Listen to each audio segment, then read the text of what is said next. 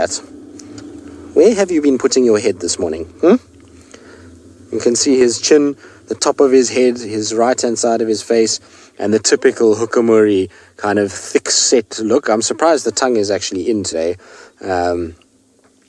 He seems as though it's not hanging out as much as it sometimes can, but he looks quite well fed. You can see his tummy is quite round, so he's definitely come off a meal at some point, and that's surprising given that he's been mating with Moya the last few days, and so he's been... So there we go. He is going to hopefully come straight towards us down the road, which is going to be very, very pleasant indeed. Well, I think so anyway.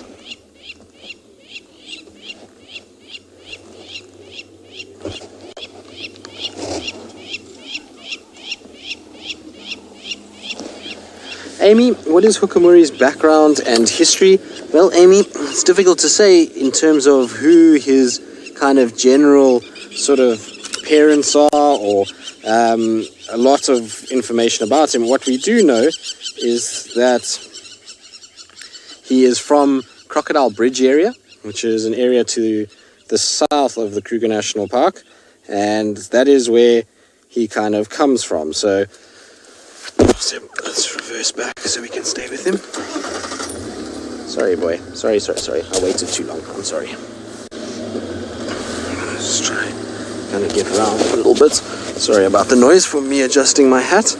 But we're just trying to kind of keep him in front of us for a little while longer because he's about to cross out and into a different area. He's going to do a little scent mark there.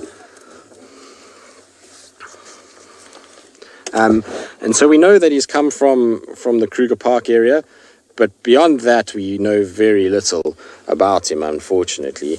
So, we don't really know who his mom is, we don't know who his dad is, and we certainly don't know his exact age. So that gives you an idea, but to give you a kind of proper idea is that he's